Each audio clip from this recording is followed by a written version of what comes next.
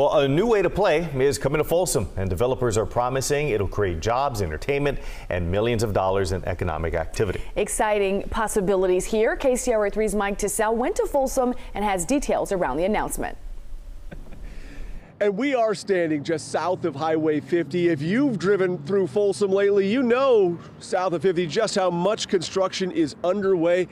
Now, another project could be coming this way called the Folsom Ranch Sports Project. And take a look. This is the video accompanying the online announcement that a new state-of-the-art sports and entertainment facility set to be built on about 18-acre site near Prairie City and Highway 50. As the video shows, the new sports facility going to include an ice rink for cold weather sports like hockey, figure skating, and even, as my neighbor loves, curling.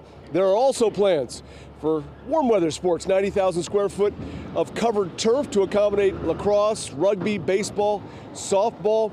But the big payoff here, according to the development team, is the cash. They're advertising this facility, when open, could host more than 1 million guests per year, create approximately 449 full-time jobs, and because of it, they estimate this facility would generate $22 million in economic activity in the Folsom area and generate just under $900,000 in annual tax revenue for the city of Folsom. Now, this online announcement did not detail when construction would start or when the facility could possibly open or even what it would cost to build. But again, it is being called the Folsom Ranch Sports Project, and if it is built in this area that is getting built up very quickly, it would add yet another competitor to the highly competitive youth sports landscape.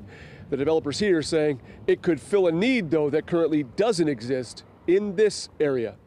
In Folsom this morning, Mike Tissell, KCRA 3 News.